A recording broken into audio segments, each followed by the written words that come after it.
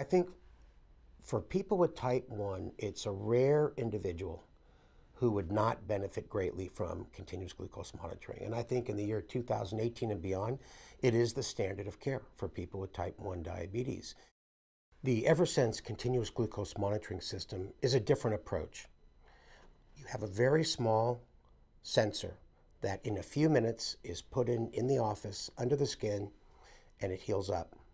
Then you put over it a transmitter that takes those numbers from the sensor to the cell phone, and the actual transmitter itself is very ergonomic. It's very flat and kind of a little bit curved, so it fits the body well. And it also gives on-body alerts if your cell phone is off or you're not near your cell phone. It vibrates when you're high or low in a particular pattern. It uses a fluorescent technology, which is different than the current CGM systems, and it's extremely accurate. People with type 1 diabetes are living with their disease 24/7. They go to their caregiver every 3 months for maybe a 15-minute visit, and so people with diabetes really need to manage their own diabetes, and continuous glucose monitoring will help them do that.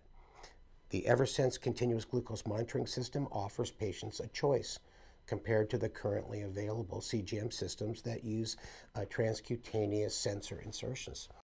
Yeah, one of the scariest things living with diabetes, especially type 1, because all of us type 1s, I have type 1 myself, are afraid of hypoglycemia, especially at night, but also during the day. And not only is hypoglycemia a problem, the fear of hypoglycemia. So with the EverSense, you get alerts and alarms not only on your cell phone, but also on body.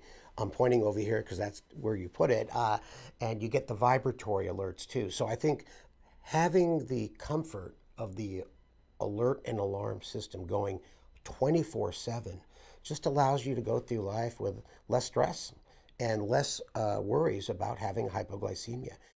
I see patients in my clinic where I see a lot of people with type 1 diabetes, and it is the rare patient that could not benefit greatly from continuous glucose monitoring.